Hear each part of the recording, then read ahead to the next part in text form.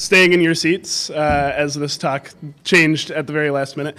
This is going to be about the Great Lock Debacle of 1851, a phenomenal period of public exploration of physical security, exploit research that was done in public forums, in the newspapers, things like that.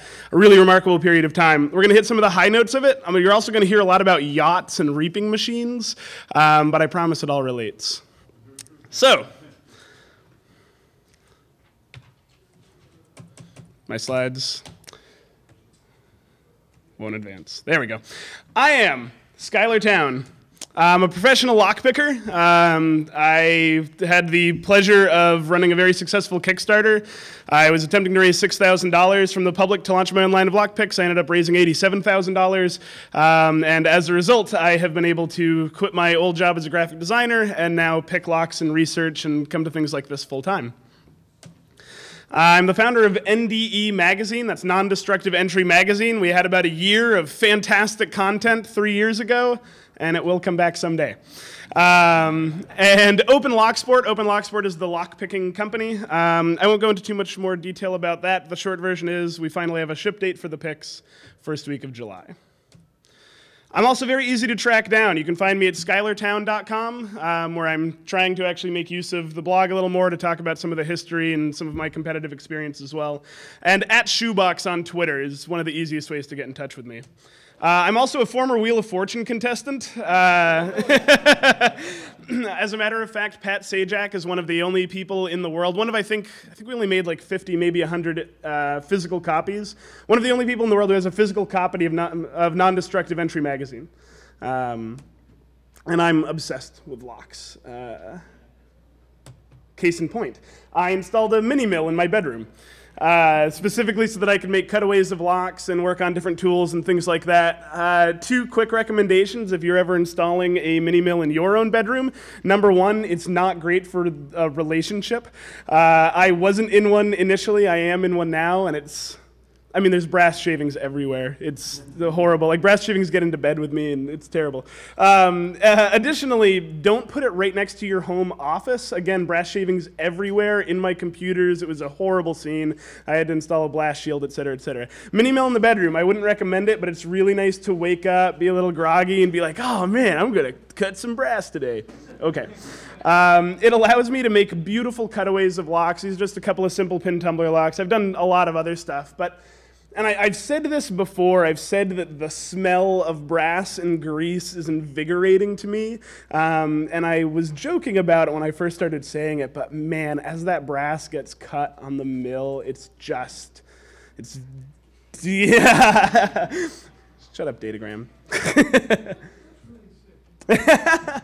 So, today we're going to talk about history, and just to give you a quick idea of how I got interested in the history of locks myself, when I first started picking, I put out a call on Craigslist, actually, just saying, I will take your locks if you don't want them anymore. And an old locksmith actually gave me milk crates full of locks in like it was really sketchy. We had to meet on like the second level of a Costco parking garage, and he would like from his trunk into my trunk, but he was great.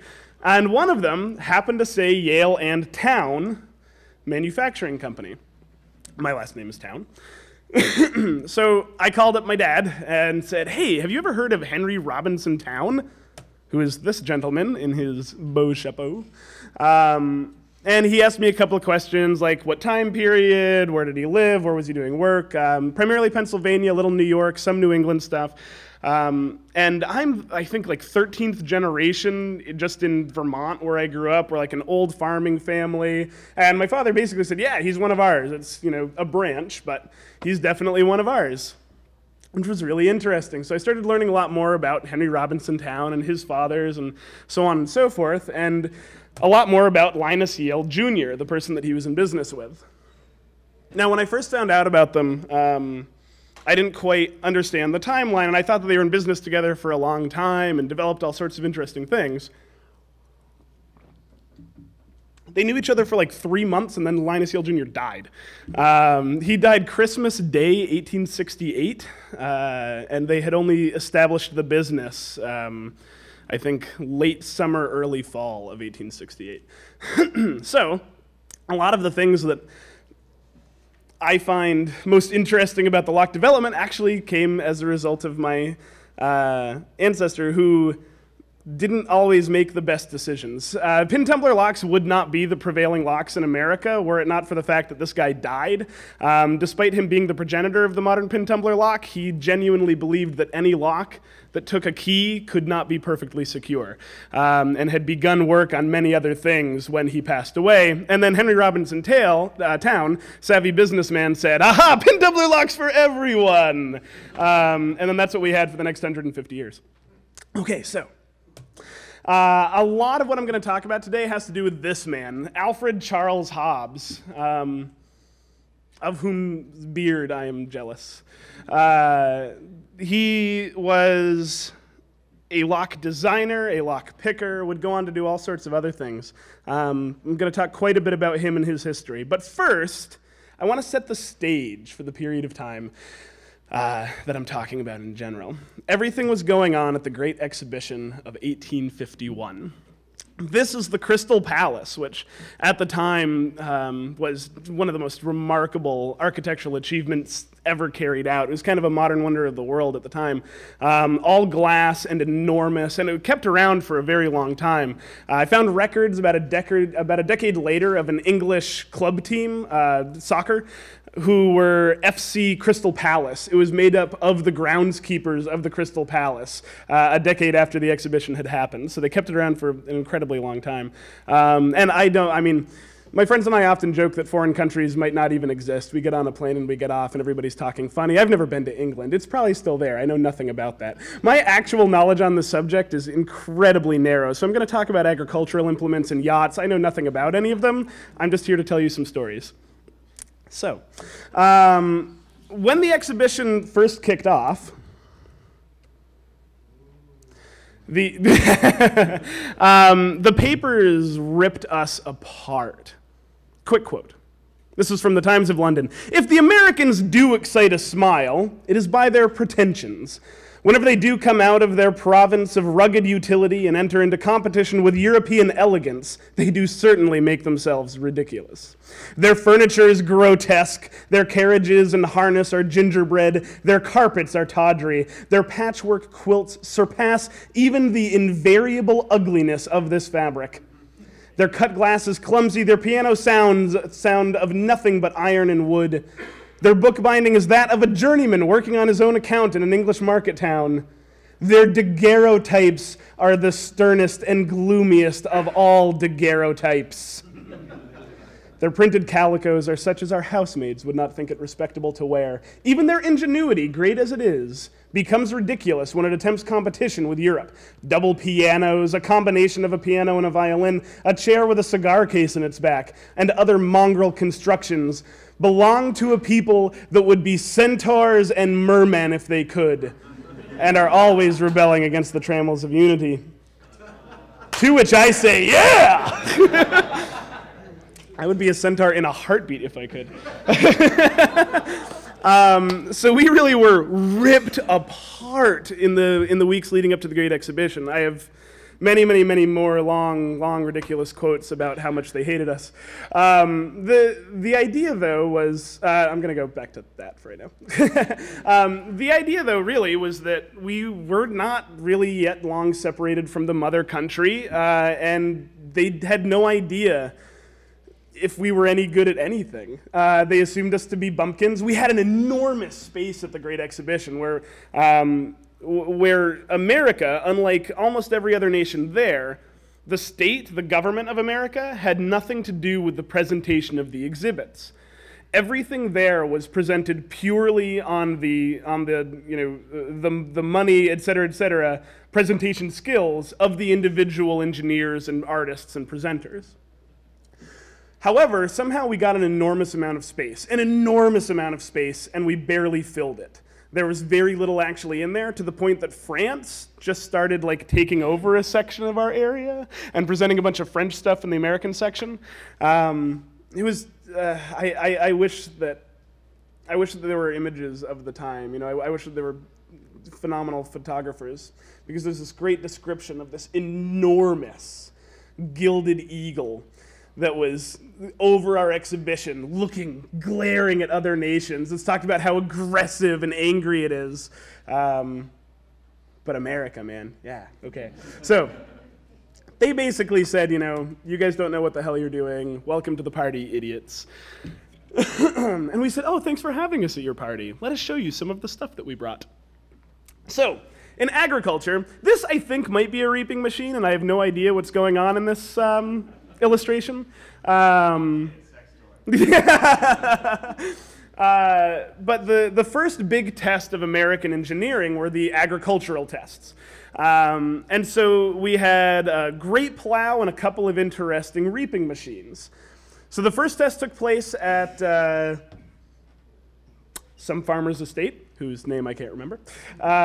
They came up there with the plows, and people had been, farmers and newspapermen had been coming around and looking at the American plows in the exhibition and saying, that sure is one tiny plow you got there. You know, even if it could cut the ground, which we doubt, as soon as it hits a rock, it's going to shatter. Good luck. So we go up there. Everybody's plowing. The British are plowing. We get out there to plow. Mwah. Oh, it's phenomenal. One horse tows our plow. There's some guy standing on the back of the plow. The one horse thing I think is actually really important, but again, I don't know how any of this works. But it's a big improvement from what the British were showing. And we cut these beautiful rough-hewn furrows, to which the judges say, your furrows are too rough. They could be much cleaner, like our lovely British plows. To which the British farmers say, no, if they're too clean, we have to re-break them as we're planting. We will buy all of your plows, nice American man. And they bought up a ton of plows. The British farmers were now using American plows. And there's this slight tone shift in the newspaper saying, looks like those idiots know how to do one thing. Good for them. Clear paraphrasing, the Victorians were both verbose and incredibly eloquent. Reading Victorian-era source records is just inspiring, except that they're saying horrible things about us most of the time. So then the reaping machines, and the reaping machines were this really big turning point. The corn, which I was recently told actually just means the most common grain of a particular place, so I think this is actually wheat. The wheat is green. The skies are pouring down rain. It is the worst conditions for reaping during the test. And the owner of the farm and the judges that are there to judge everything say, well, you know, why don't we hold the reaping off until another day? So there's a bunch of British reapers and 2 American ones. And the Americans say, oh, hell no, we're reaping today, come hell or high water. So the first reaping machine goes out and promptly breaks and doesn't reap anything whatsoever. And so now even the British guys, who were kind of excited to reap, say, all right, we'll do this another day. The remaining American with his reaping machine says, hell no, I came here to reap and I am going to reap everything. Probably much more politely. And he does, though. He does. His reaping machine is throwing wheat everywhere, or like right where it's supposed to go, one or the other. I have no idea how this works, but it's reaping like mad, and nobody can believe it. It's the worst conditions, and this thing is amazing, and the British are buying our reaping machines, and we win medals from the jurors. And now there's a significant tone change in the paper saying, you know what? Maybe their art sucks. Maybe they're idiots in the sciences. But they have an entire continent they need to plow and reap, so it would be good of us to pay attention to what they have achieved in agriculture. Very nice of them. But then the yachts. Now the yachts. So, quick preface. People were actually paying attention to this yacht. This is the actual yacht this time. I have a semblance idea of what's going on here. People were paying attention to this as it was being built because they were exploring some new ideas in yacht making, and the British yacht culture were interested to see what the Americans were going to bring over here. Guy brings his yacht over, aptly called the America, and immediately starts challenging people to races to earn a little money. Literally just trying to like bet with other yachtsmen.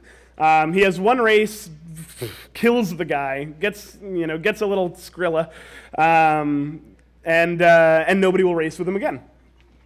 So there's a big race held now. I think it was 41 British ships and the America. And this is the first year, this is a regular race they did every year, this is the first year that they decided to make an international event. But again, it was just the British ships and the America. No other nation entered. The Queen came out. The Queen's barge came out. It was a big, like, celebratory atmosphere. It was a 53-mile race around a couple of islands. And there would be people set up having parties at the different islands, and a lot of people in smaller vessels that would try to tack alongside the ships as they sailed out to keep track of the race. Parties everywhere. Great, really excited atmosphere. The America started off with a fouled anchor. So immediately things were going poorly. She was in the back of the pack, finally got going. But by the time they're coming around the first islands, she's already in the middle of the pack. And, you know, some of the people there are saying, oh, look at the America. She's doing okay. She's in the middle of the pack. Good for her. Good for her. Come back around some, you know, another batch of islands and boats. And all of a sudden, we're in the top, like, 3 or 4 ships. And they're tacking along, going great. 3 or 4 ships. People are saying, wow, the Americans keeping up with our best boats. This is amazing. This is great. Good for her. She's keeping up. She's keeping up. And then we won by 7 miles. It was a 53-mile race, and we won it by 7 miles. It was crazy. As we're pulling in to cross the finish line, the race is still going on, but we start to cross the Queen's barge. They lower the colors. Everybody comes out onto the deck of the ship and takes their hats off and bows their head to the Queen's while the race is still happening. The next day in the newspapers, they said that this was akin to a jockey in a horse race stopping before the finish line to wave at the audience. But they loved it. The British loved it. There was a guy with his own private militia, apparently, also near the finish line, who witnessed this, and he just had his militia, like, firing off shots in celebration. It was a huge event. And again, we won by 7 miles. So when we come in and we cross the finish line, there's this shout that goes out, oh, who won? The America. Who was second? No one. Which I'm confident is where we got the idea from in our culture. So this race is now called the America's Cup. So if any of you were wondering why it got that name, now you know. There's now a very serious change in the tone of the newspapers. And they've also been taking note of some other people there. There's some amazing people there. Goodyear was there showcasing his India rubber globes, and who knows what these will become. Morse was there. All sorts of huge things were happening in this one kind of watershed year. But when we won the yacht race, and that significantly, agricultural implements got us a lot of respect from a lot of workmen. Yachts were beloved as both a science and art by an entirely different class of people in England.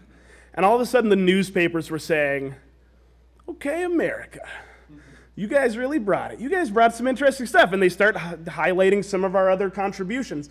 Some people even going so far as to say that we are contributing more to the well-being of England, more to English industry than any other nation that was there. Because great exhibitions, world fairs, things like that, they're not held to show off what you can do. They're held to draw all of the best things from every other country to you. So, enter A.C. Hobbs. A little background on Hobbs. He was a phenomenal lockpicker. He worked for the Day and Newell company, shilling their paratoptic lock, which I have right here. So here's the paratoptic lock. I'm not going to go into much in the way of engineering during this talk, because I'm really just trying to tell these people stories. But you can puzzle over that for a little bit, and we can talk about it more in the Lockpick Village later if you like. But A.C. Hobbs working for Day and Newell. He had established himself as a excellent engineer, but also a phenomenal lockpicker. Even in his obituary, they allude more to his lockpicking than any other achievement that he carried out in his life. In particular, they highlight, before the Great Exhibition of 1851, his biggest accomplishment in America. Now, he made a name for himself by going around to different banks and saying to the bank director, if I can pick the lock on your vault, you have to buy my lock. And the bank director would say, sure, whatever. And he sold a lot of locks. Now, it's also important to note, before I explain how he tested against these locks and what the nature of testing was, I need to talk very briefly about Joseph Bramah.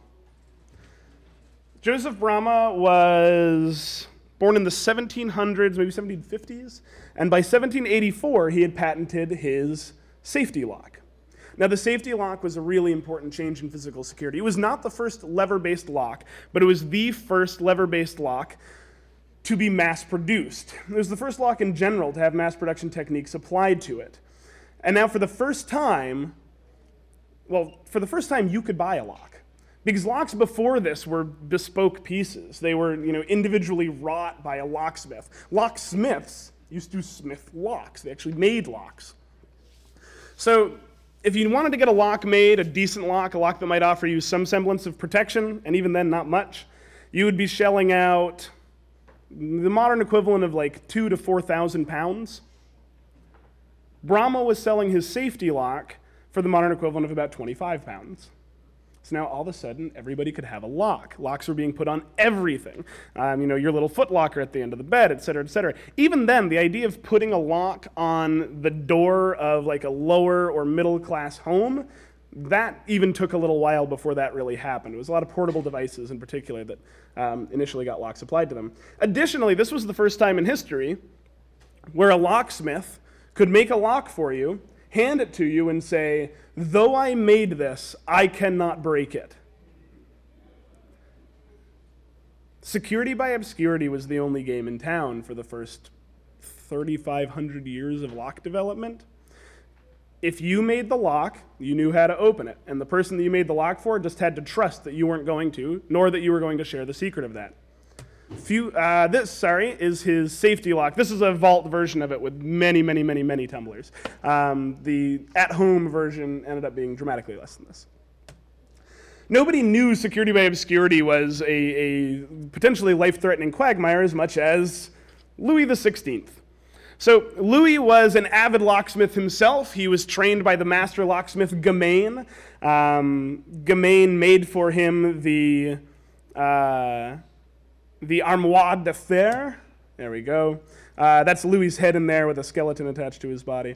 So Gamain made him this beautiful lock where Louis kept a lot of state secrets and personal papers and things that the, not very kind courts of the French Revolution deemed to be treasonous.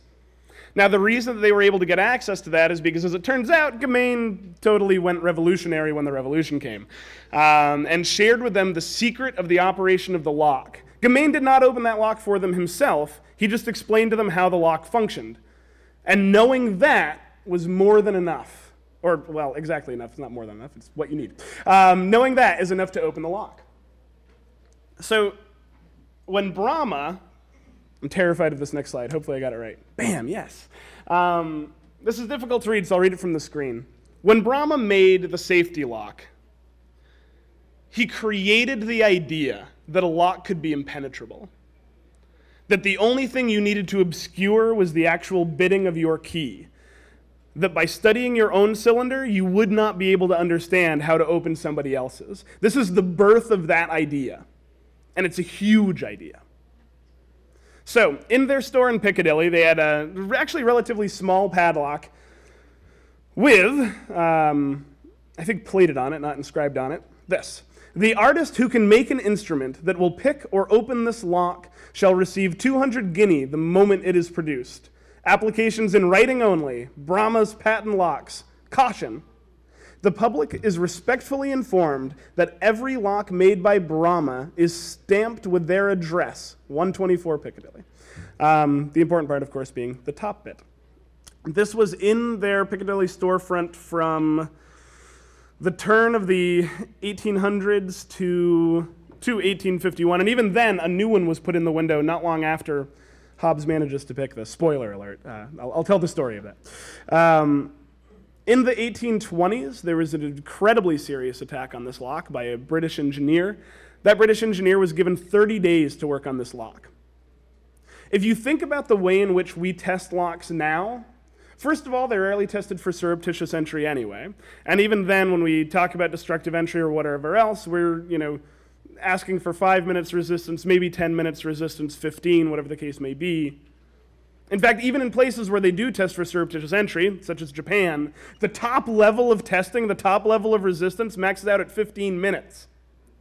So to get 30 days with a lock is entirely about the idea that a lock can be impenetrable. So the British engineer returns the lock wholly unmolested, completely unopened, completely unable to pick it.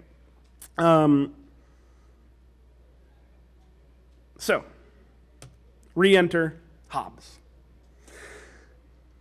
So in America, too, there was a lot of testing going on with locks. And while Bramah had one very serious test in the 1820s, in America, we were testing locks like crazy. And we'll talk a little more about that with a quote from the Times of London again in a bit. But in particular, Hobbes, the highlight of his career in America before he went over to England, was that he went to the Merchants Exchange in New York to test against their vault lock. They had offered $500 to any man who, given 30 days, could open their vault. Hobbes rolled in and did it in an hour.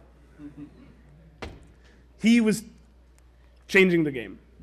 So he goes over to England. Let me test the next slide here. Nope. Okay. He goes over to England, and when I thought I was giving this in the Lockpick Village, it was a lot worse. I'm trying to do better for you people. He goes over there and immediately gets to play with the Chubb lock. Now, Chubb made a phenomenal detector lock that is actually a fairly secure lock, very difficult to pick. But he gets his hands on one at the exhibition. Somebody says, Mr. Hobbes, heard what you can do. Can you pick this Chubb lock? And he picks it for them right there at the exhibition. There's a big to-do, and there's a more formal test against the Chubb lock that'll happen later on. Needless to say, he once again opens it. This one was at a man's private vault who had a Chubb detector lock installed on it, and once again, Hobbes opens it in an hour. Chubb freaks out, takes out ads in newspapers for the next decade saying, he didn't do it, which was great for Hobbes because he stayed over there picking Chubb locks and selling his own. In fact, slight tangent, but it has more to do with lockpicking than yachts do, so you'll enjoy it. He got a call from somebody who said, we lost our key to this Chubb lock. It was a bank. We desperately need to get inside of the vault. We went over to Chubb, and they said they could not make a new key for us or possibly get into the vault. Can you help us? So he sent out one of his boys to go and make measurements of the vault, came back, gave him all of the measurements. He shows up with his tools, opens it in under an hour, takes on and sells them, a Hobbes lock, which is now what he's calling the paratoptic lock that Day and Newell made. He moved to England and just started selling the paratoptic lock, calling it the Hobbes lock, and made his fortune over the next 15 years. The Day and Newell company, however, folded over here in America. So, but the real test was against the Bramah, and Bramah also handles this a lot better. Where Chubb flips out, taking out ads in newspapers, showing up to mechanics institutes and saying that it never happened and trying to get another test going, etc., etc., Bramah, upon being defeated, paid up that 200 guinea. So, Hobbes goes over and says, I would like to test on the Bramah lock, the Piccadilly one. He has the absolute ideal conditions for working there. Absolutely ideal. They mount it in a wooden block for him so that it's unmovable. He has access to his tools. Again, he gets 30 days to test against this lock. Of those 30 days, he worked about 14 of them. Of those 14 days, he had about 51 hours actually working with the lock. After 51 hours, and especially when we look at the other things that he had managed to accomplish before this, it took him 51 hours to finally defeat this lock. But he did. And once defeated, he had been able to design a tool that would allow him to rapidly reproduce the attack. So the jurors noticed that it was open. He locked it for them. A couple of days later, they reconvened, and he picked it right in front of them and closed it again. So the 51 hours was basically research time to build a tool. The Hobbes pick is actually nowadays more often referred to as the 2-in-1 pick and is still what people use to pick lever locks today. Not much has changed in the last 150 years. Bramah, to their credit, not only pay up, but additionally update a lock and put a new one in that Piccadilly window within the month with the same inscription on it. They handled it famously. So, this moment was a phenomenal change in both the British and American senses of self-esteem, though it was kind of like that. In particular, from a newspaper in America, I can't remember what one. America still adds to her laurels in England. In addition to making the fastest yachts, the best plows, the most serviceable reaping machines, etc., she can now boast of outdoing the world in picking locks. The distinction is of somewhat questionable character. Generally, the persons who have been most expert at this business have not enjoyed the highest degree of respect and confidence in society at large. Nationally, however, the prejudice does not seem to obtain. England seems to think just as much of us, and even a little more, although we have beaten her in everything and picked her locks besides. Yeah. That sentence for me. Like, if I ever write a book, it'll probably be in picked her locks besides. In England, this was actually only about a week after the yacht race finished that word of what Hobbs had done started reaching the press. So we were already finally fairly well respected. Nope, that one. This is a long one. I'm going to interrupt it. Try not to read too far ahead. We believed before the exhibition opened that we had the best locks in the world, and among us, Brahma and Chubb were reckoned quite as impregnable as Gibraltar. More so indeed, for the key of the Mediterranean was taken by us. But none among us could penetrate into the locks and shoot the bolts of these makers. In this faith, we had quietly established ourselves for years, and it seems cruel at this time of day when men have been taught to look at their bunches of keys and at their drawers and safes with something like confidence to scatter that feeling to the winds. Yikes.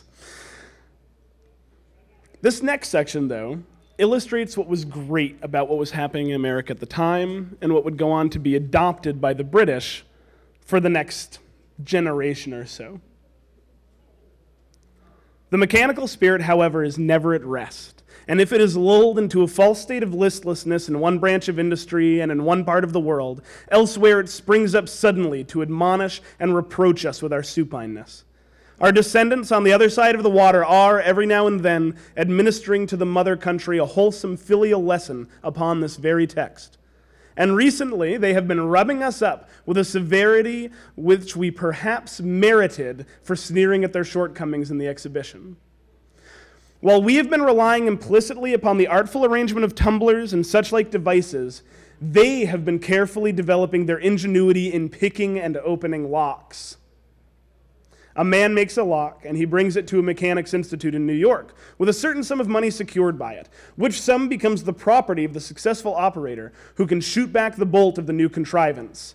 Instantly, astute heads and clever expert hands are engaged in solving the mechanical riddle thus propounded to them. And so far have these dexterous manipulators carried their art that their open sesame sweeps springs, tumblers, false notches, letter devices, and everything else before it. You have to have both sides when you're engineering security. You have to have both sides. And this is exactly what was being said in 1851. This was the moment that security by obscurity should have died. It did die, again, for about a generation. The slide I should have been showing right there. So, to riff on that, it should have died. It should have died forever. But during that generation, in England in particular, there was a ton of study. There were people, the Royal Society would hold month after month these amazing convocation of lock engineers and people who were in other engineering fields altogether, all of these ludicrous polymaths. The guy that cast the bell for Big Ben, of which he didn't know anything about bell making, but made his own alloy of metal to cast for Big Ben, which cracked like 3 times. So he probably wasn't the guy that should have been doing it. But still, he got very involved in lock engineering and this big debate about which lock was better, and people were now, just like the American tradition, bringing locks that they had designed and testing against them, putting money up if people could open them. The people picking against them would put money up in case they destroyed the lock in the course of attacking it. But if that happened, they got to keep the destroyed lock, to study it and to learn from it, and to think about how to attack it. Even the paratoptic lock, the one that would go completely unopened in England in 1851. The newspapers, a quote that I didn't bother putting in because it's even longer than the long ones I've read already, said, you know what? Our bakers better go back and start making better locks, or they better march over to the opposite end of that exhibition hall and open those American locks. They tried, and they couldn't. Paratoptic lock held against all of them. No one was able to open it. And the paratoptic lock would not have held, except that there was a guy by the last name of Pettis, an engineer by the last name of Pettis, and these damn Victorians hate using first names, which is infuriating when you're trying to track people down later, but Mr. Pettis, an unknown engineer, wrote a letter to the Day and Newell Company saying, hey, I know you just made a bunch of improvements to your lock, and I've just been playing around with a new one, and I can pick it. And here's how I pick it, and here's some ideas for how you might improve that. It was, you know, one of these beautiful early examples of responsible disclosure. And they did improve it, and that became the paratoptic lock. And that is what went to England. And had Pettis not piped up and said, hey, I've been playing with your lock, and I picked it, and sent them a letter, and had they not taken him seriously and implemented those changes and thanked him for his help, if my tone is not clear, this is not the situation that we enjoy with lock manufacturers today. Then our locks may have been opened. Then this may not have been the watershed moment in physical security that it became. So, right now I'm working on a theory. And I'm, poking holes in it and testing it and seeing where it stands up and where it doesn't. But my theory is that the public were only able to tolerate the public exploration of physical security for about 20 years. As that newspaper makes clear, as they said, it seems cruel at this time of day to scatter that security to the winds. For 70 years, for 3 generations, and for the first time in the history of locks, everyday people were buying locks and were believing that they were impenetrable. They had secured their entire lives by locks. So when you then say to them, ooh, our bad, turns out that entire idea is faulty. Turns out we're going to keep exploring it publicly, publishing in newspapers and agricultural magazines and anybody that will print the details on how we're attacking, exploiting, and developing new locks. We're going to talk about all of it publicly. And you're going to remain terrified because you're still trying to secure your lives. There was a backlash. There is a probably too often quoted line of Hobbes talking about how, well, of course we're going to continue studying publicly because the thieves and rogues will always have this information before us. This debate was going on even as soon as he opened that lock, even as soon as he began picking and publishing, and in America as well. But the tide turned. The tide turned with the public willingness to tolerate the exploration of locks. Newspapers stopped knowing anything about locks anymore. There's this crazy transition. 1851 through like 1870, newspapers were writing occasionally not wholly accurate but really interesting and insightful details about locks that were being developed, about attacks that were being carried out on them. But by 1900, you're now seeing entries talking about, you must have gotten out of that with a skeleton key. While warded locks and skeleton keys continued to exist at that point, those weren't the attacks that were valid anymore, not against genuinely secure spaces. This was in reference to a deaf-mute 13-year-old who escaped from his federal jail cell, which is the whole other talk and heartbreaking. He went to jail for the first time at age 11, into a federal prison. And he had a deaf-mute little brother, too. Anyway, it's a beautiful story, but not what we're talking about today. Additionally, we have the rise of the locksmith as a technician instead of the locksmith as a smith, as somebody creating metal and brass and so on. And secret knowledge is cash. Secret knowledge translates into a livelihood. So, with that knowledge already beginning to become taboo, circling the wagons, getting laws passed, creating guild structures, disallowing the public from exploring the security devices of their own homes, becomes business in the guise of securing the public. Because this happened, The American residential security market, as a very clear example, did not change for 150 years. And I don't mean that we had incremental changes here or there, and things are very similar to how they were back then. I mean that there was literally no change to the locks that people bought and put on their middle-class homes for 150 years. Because to explore them and to develop them and to improve them was taboo. And this brings me to my last thought. And I think I'll have a little bit to take questions, maybe? 10 minutes. Excellent. Taboo. The three things that actually draw the line between private and public space are the threat of violence. The threat of violence then leads to taboo because you teach other people that you might get killed if you go into there. And taboo always becomes law.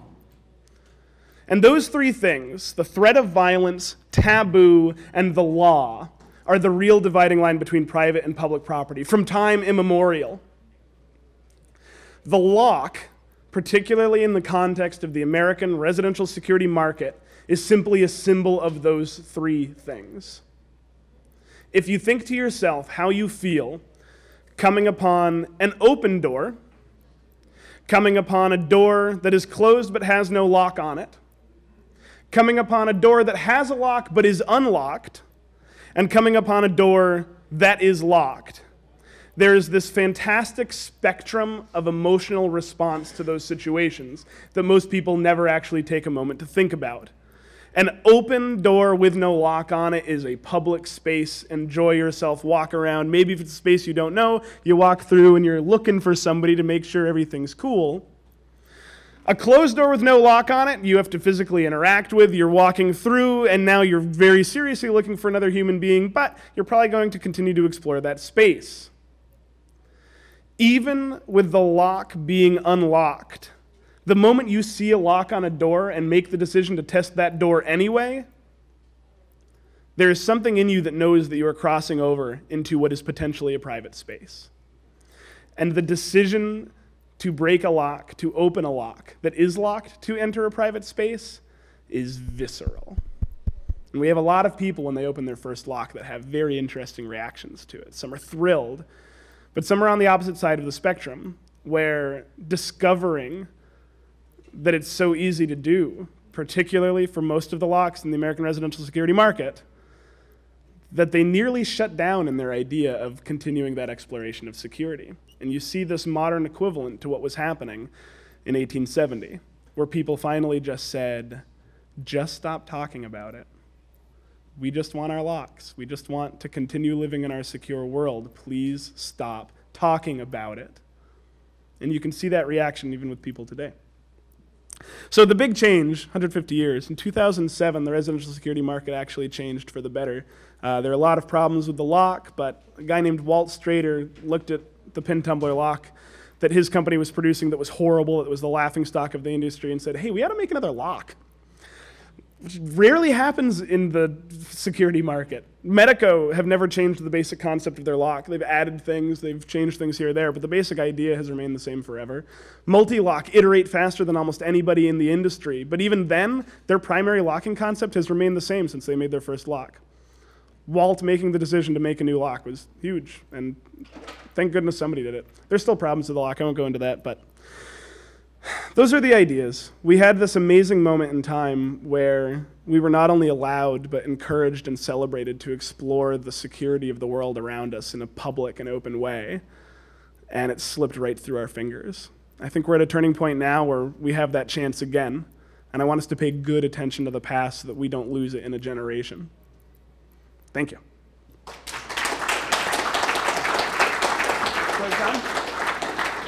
Any questions?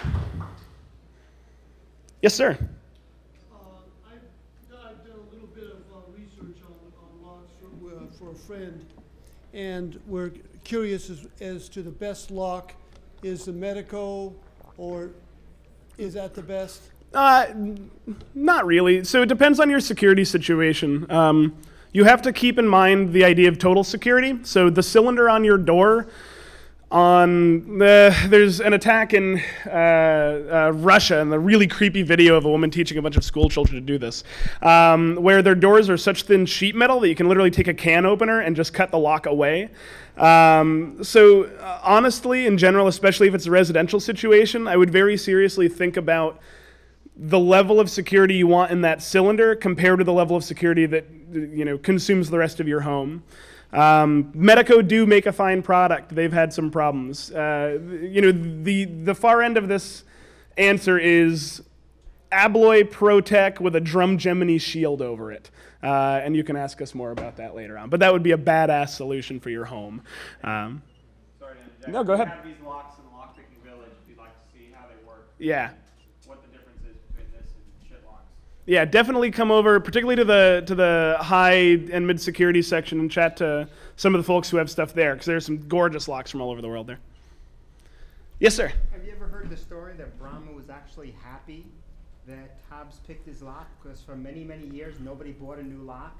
And as soon as he did, they came out with the newest lock, and they were selling it to replace their old lock, and that was a very good financial situation for them. I love that idea. I would love to, if you have any reference to that whatsoever. Oh, actually, let me put this out there. Again, you can find me in various places. I am trying to gather researchers to me to help me mine some of this stuff. If anybody is interested in that, please drop me a line. I've had some amazing people dig up some wonderful things so far. I'm putting as much time into this as I can right now, but it's going to be a little while before I can devote myself full time to it. That's phenomenal. I honestly wouldn't even doubt that. So Brahma, unfortunately, was dead by the time this happened, but his sons, the additional Brahmas, genuinely handled this with such grace and passion for making a new lock. Oh my God, and I have a lot more. I have this huge man crush on Linus Yale Jr. right now. I can talk your ear off about some of the amazing things about him, but anyway, any other questions? Thank you all so much. Come hang out with us in Lockpicking Village. Hope this was interesting. Thank you.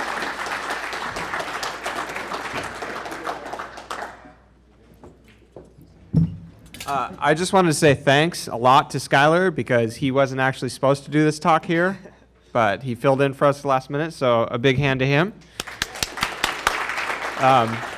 Like he said, we have the Lockpicking Village. We also have, if you guys want to make your blue badges, you can buy parts and sit at the Hardware Hacking Village. We also have the tamper contest going on. You can make a synthesizer, right? You can make a little MIDI synth, and then Charlie has like a little plug-in thing, so you could have an actual speaker on it. We didn't put speakers. Sorry, I'm drunk, but we didn't put speakers because it drains the batteries really fast. But you could always hack it per se, and do it yourself. So enjoy lunch. I think it's lunch. Is it lunch? Oh yeah, this is lunch now.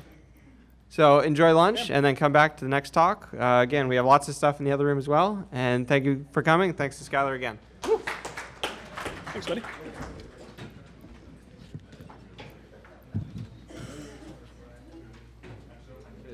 Thanks, man. Appreciate it. I had to run out. Yeah, I know the gist of it. Yeah. This is the stuff, like I said, that I'm super